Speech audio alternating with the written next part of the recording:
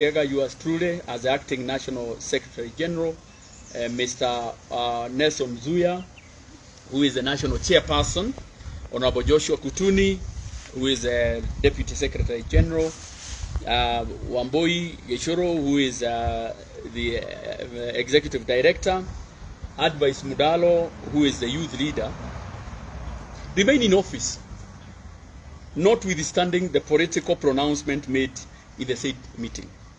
Further, you will recall that the National Disciplinary Committee found that Honorable Jeremiah Kioni and Honorable David Murathe guilty of the indiscipline in their decision that was ratified by the National Executive Committee, NEC, that sat on the 19th of May, that is last Friday, effectively expelling them from the membership of the party.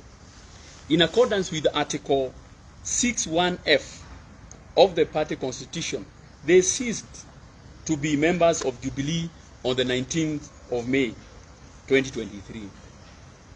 The participation by the said former officials in any Jubilee activity is of no consequence.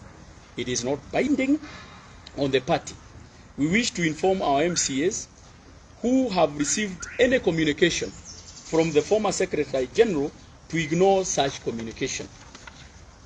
It is unfortunate that the former president has chosen to be on the wrong side of history by defying a legitimate decision of the party organ, and more so, he ceased being the party leader of Jubilee Party on the 14th of March 2023, as per Section 6 of the Presidential Retirement Benefit Act. He has no powers to call or chair any party meeting. Such impunity is unacceptable and illegal, and it taints the reputation of the office of the retired president. The party will not shy from taking further disciplinary action against the former party leader in order to restore its dignity and reclaim its rightful place in the country. We call upon our members to be patient as we wait the determination of IDRC on the aforesaid dispute, after which NEC will meet to execute its mandate relating to convening of the Special National Delegates Convention pursuant to its resolution passed on the 10th of February 2023. We expect that a properly convened Special National Delegate Convention will be held not later than 15th of July 2023, signed by the Acting National Secretary General. As you have seen, and I have earlier said, we have 28 members of parliament in the National Assembly and 5 senators and 1 Yala member of parliament. That makes 34. It is only 4 members of parliament who attended that political rally. That one tells you that 30 of our members of parliament did not see it fit to attend that political rally. Secondly, we have 29 NEC members.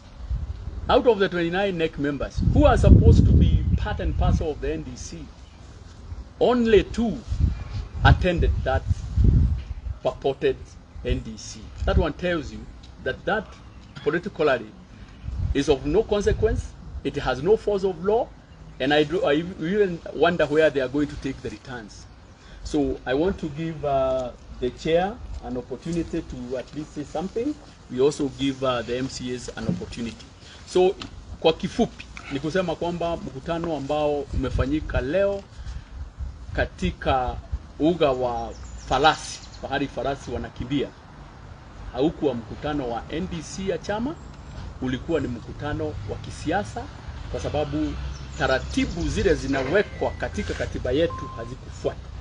Wale ambao walikuwa kwa huo mkutano wakisema hao ndio officials wa party walitoka kwa chama kitambo, kwa sababu tulikuwa na mkutano wa NEC ambao ulifukuza mheshimiwa Kioni, ukafukuza mheshimiwa Murathe, na pia aliyekuwa rais wa 4 aliwacha kuwa kiongozi wa chama cha Jubilee miezi 6 baada ya yeye kuacha kazi, na hiyo ilikuwa tarehe 14 mwezi wa 3 mwaka huu.